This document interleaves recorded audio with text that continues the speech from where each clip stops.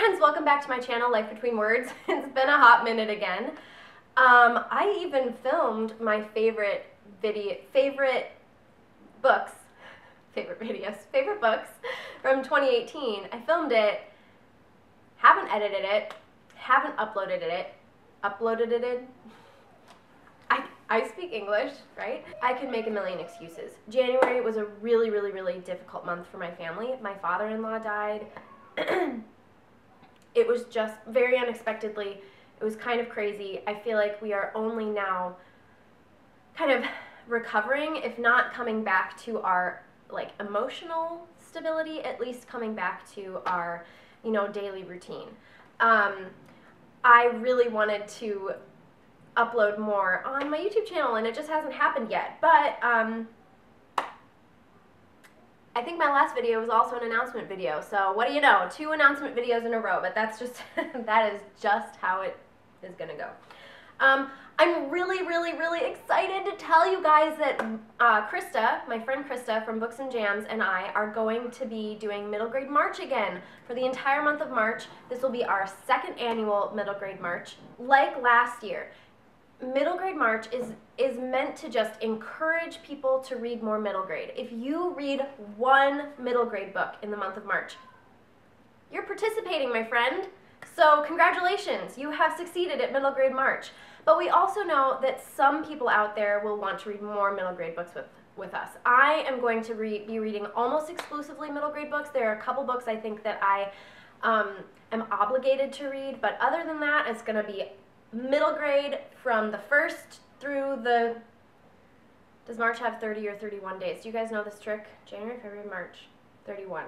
March has 31 days. Probably should know that just off the top of my head, but there's only so much space in this brain of mine, and when you've got little kids, that space is filled up with all sorts of other stuff. Okay, so because we know that there are some people who are going to want to fill their month with middle grade books, we do have some challenges for you if you choose. These are just suggestions to guide your reading if you want. But like I said, read any middle grade books you want. Read 1, read a million, don't follow the challenges, do. These are just for those people who want this added layer of, I don't know where I was going with that. All right, so the first challenge is to pick a nonfiction middle grade book, or, because we know that that could be kind of hard or not up your alley at all, if you don't want to read nonfiction, read a book based on true events. So that's challenge number 1. Challenge number 2 is to choose a book with a main character who is not human. We were thinking animal, magical creature, whatever you want, but not human. This is a common sort of theme/trope maybe in middle grade novels. I read a book last year where the main character was a tree, which sounds really boring, but wasn't. I'm going to stretch this and say if it's not a main character, it should be an important character in the book, and you'll find that in so many middle grade books. I mean, heck, Harry Potter has animals in it. Nevermore has some characters in it who aren't people. The third challenge is to read a book. What was it? Read a fantasy. There are so many fantasy middle grade novels to choose from. This is a more generic challenge as opposed to a more specific challenge. Read a middle grade book that's a fantasy. The 4th challenge is a little trickier and will require a little bit more research, and that is to read a middle grade book written in verse. There are some great ones out there.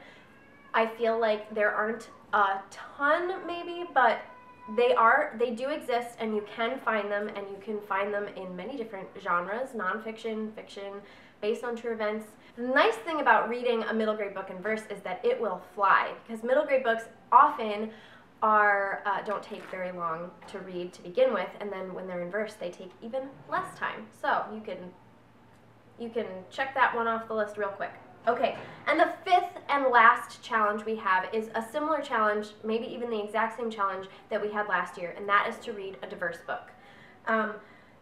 And what we mean by that is read a book in which the main character is different from you, whether that is a different nationality, a different ethnicity, a different ability. So find a book where the main character isn't able-bodied. Find a book where the main character is a different skin color from you, is a different nationality, etc., etc. I already mentioned all those things, so I think you know what I'm saying.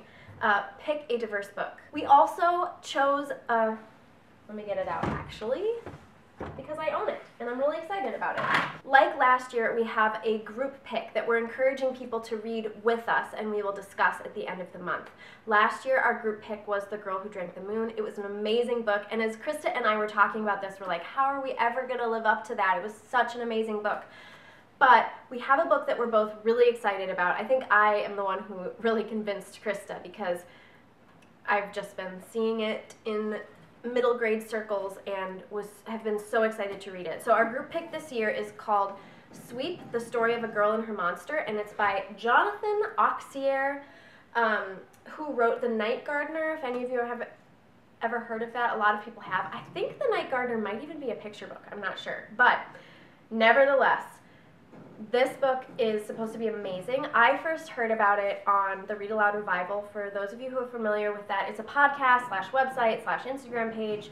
The woman who runs it talks about the importance of reading aloud. She gives amazing read aloud recommendations, and she raves about this book. She really wanted it to win the Newbery. It didn't, but from everything she said, it sounds like it deserved it. So we are going to read this book as our group pick. This book takes place in Victorian London. It's about a little girl who is a chimney sweep, and the person who, like her boss, is very ruthless. When she gets stuck in a chimney fire, she fears that the end has come. Instead, she wakes to find herself unharmed in an abandoned attic, and she is not alone. Huddled in the corner is a mysterious creature, a golem made from soot and ash.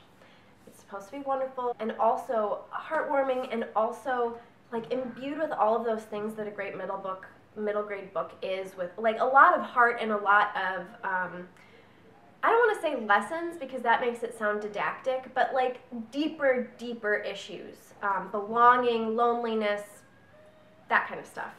I'm so excited to read this. I hope that you'll join in. And speaking of the discussion that we're going to have about this book at the end of the month, let me tell you more about that.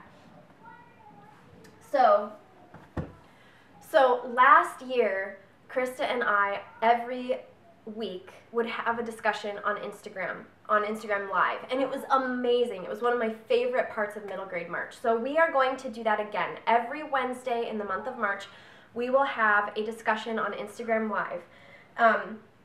So just to give you some idea of the things that we'll be talking about on Instagram Live, we're going to be talking about things like what is middle grade, and also we're going to give some ideas about what we're reading. We're going to give our TBR. We are also going to post a TBR/recommendations video here on YouTube, so if you guys are looking for a place to start, books to read, things like what books might fit the challenge, that kind of thing, look out for that TBR video. We're also going to do a middle grade Q&A, so you guys can ask us questions about middle grade or whatever. I mean, it's a Q&A. You can ask us whatever you want.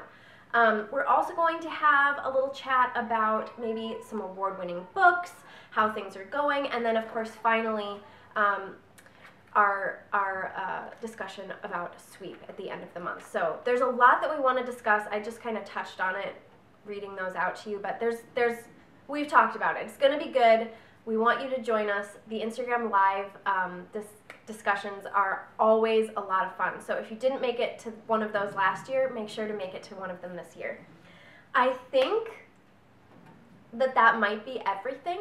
I really, really hope that you guys choose to read just one middle grade book in the month of March. I really believe that there's so much value in middle grade, and that adults can read middle grade and get just as much out of it as children, and get just as much enjoyment, and find the writing beautiful and deep and meaningful. I love middle grade. I almost would say that sometimes I like middle grade books more than I like adult books. But I'm going to continue to be the world's biggest evangelist for the category of middle grade, because it's not a genre, it's a category. Don't get me started on that. Oh, I forgot to mention also, we're going to be doing a giveaway. I almost forgot. We're going to be doing a giveaway of the book Sweep on YouTube. So we're going to be giving away 2 copies of Sweep. So we're going to be giving away 1 copy on Instagram and 1 copy on YouTube. All you have to do is comment below here, comment below on Instagram if you want to. So to enter, all you have to do is comment below with a favorite middle grade book. It doesn't have to be your all-time favorite middle grade book, but just a favorite middle grade book, and you're entered. Okay, I think that truly is the last thing that I needed to tell you. I hope that you guys are having a great weekend. I hope that you are looking forward to middle grade March. I hope that the weather isn't overwhelming where you are. It is nasty cold here. Not as cold as during the polar vortex, but really cold. And yeah. I'll talk to you guys later, friends. Thanks so much for watching. Bye. Looking for my middle grade March notes, and I found them. And we cannot wait. I'm sorry if you hear lots of noises in the background. It's not as crazy as it sometimes is, but both my boys and my husband are downstairs right now playing, and it's kind of loud.